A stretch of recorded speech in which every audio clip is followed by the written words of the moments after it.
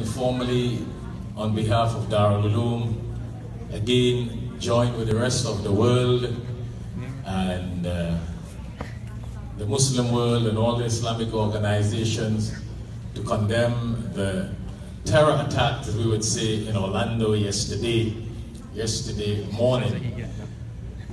Actually, I haven't been here for a few days. I've been in Georgia at Claxton. After having a very wonderful evening, we had a fundraising for a masjid in the entire Georgia. That masjid is called Masjid Mu'mineen.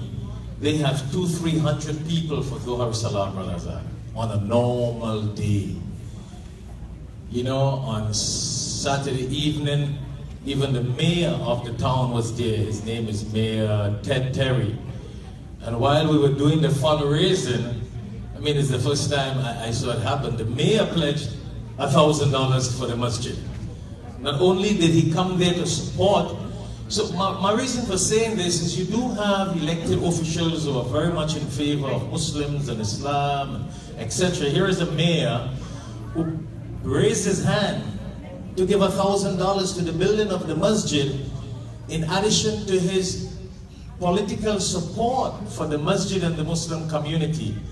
And he himself got up and has been working to sponsor Muslim refugees from different countries. So when things like this happen in Orlando, it's so very devastating and frustrating and depressing. But I want to let our Muslim brothers and sisters know that you've heard it from all the organizations and everyone, that people like Umar Madeen, who did this, I would say this hate crime act and terror act by killing so many people, does not represent Islam, does not represent Muslims, and we have to say that all the time. Now I know in addition to condemning these sort of hate crimes and terror attacks and shootings and murders, I want to also share another opinion and view and recommendation, which is that as Muslims, it is not sufficient to only condemn terror attacks. Islamic organizations, mosques, leaders and imams, we need and they need to start really condemning radicalization. That's very important. Because everywhere you go, you see guys who have some strength. Yes, we may say they are not this and they are not that, but they are Muslims. So they misrepresent Islam and Muslims, and we are one ummah. It's like a family member who is on drugs. We need to denounce it. We need to let people know we don't support it. And if all the masjids and all the Islamic organizations would start condemning radicalization, and I travel all over the world and I'm telling you, there are some crazy guys around. Brother Nizar, you're here, I'm sure you guys travel around. There's some Muslim guys who are not up there.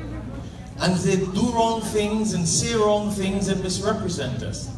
And if the Muslim leadership don't wait for an Orlando attack and a 9/11 and a Paris attack, we should at all times, and brothers, we do that here at Darul Uloom, all the time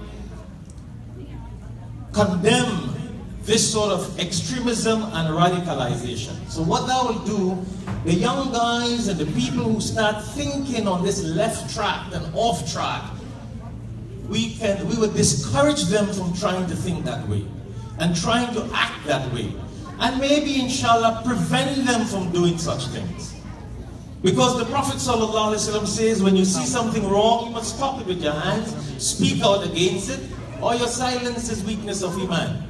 So if the Muslim leadership don't speak out of extremism and radicalization that is happening to a lot of young people, and I go to a lot of masjids and lecture, and you could see some guys, they're off track, they're praying, their style, their mentality, their thinking is totally off what the majority of people are on.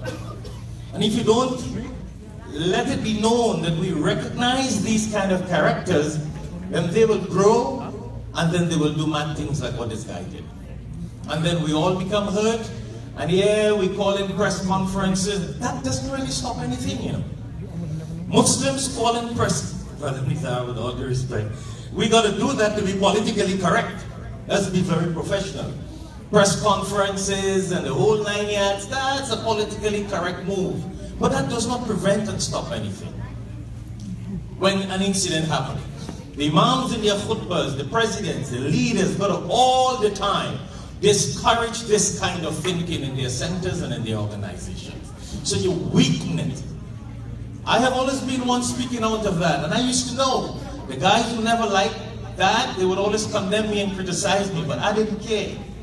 They were always mental radical guys who would always condemn me for those kind of statements, but I had to just do what I do, and we did what we have to do. So they will not like you, but we need to do what is best for Islam, for the Ummah, and for the betterment of the Deen and the Dawah. Just getting up and saying it's bad doesn't solve it. You know what I'm saying? It's like someone on drugs getting up and saying that's bad, but you don't do things to stop them and prevent them, then we're not really solving the problem. I wanted to make this statement very clear tonight, and you know, I took a few minutes from Brother Nizar's time and Brother Umar Salis. I want to invite Brother Nizar Hamza, the Executive Director of CARE, and Brother Umar Salih, the attorney, to come. I think both of you coming up, yeah, please, to do their presentation here tonight, inshallah.